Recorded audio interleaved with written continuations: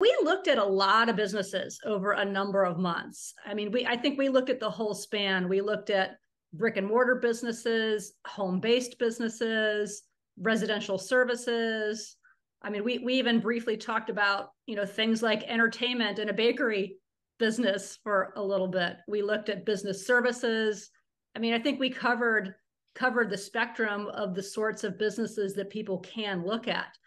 And will you share a little bit about what did that help you do, or what did that mean for you? How did it aid you in your ultimate decision process? Or maybe what did you learn about yourselves by virtue of looking at all these different business ideas that we did?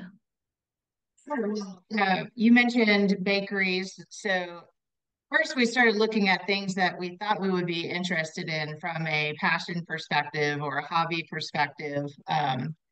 And and then we looked at other things that we felt like we had skill sets in already that we could carry forward. And then we looked at our goals, both for the near term, day to day, for running a business, and then long term, where we saw ourselves kind of in the 5 to 10 year range. And the journey really was weaving in and out of those things and prioritizing what is the most important to us in selecting a business. So it did take us on a nonlinear path through different types of businesses. And, um, we really had to take a look at, is this going to work for us? This sounds great, but is this going to work for us? And a big part of that is diving deep in with the due diligence and talking to franchisees to understand,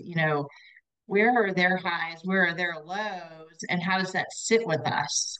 So that was almost a gut check every time we got down the path there to understand if that was something, a challenge that we were okay with going forward with, or no, that really doesn't align with our interests, values, or things like that.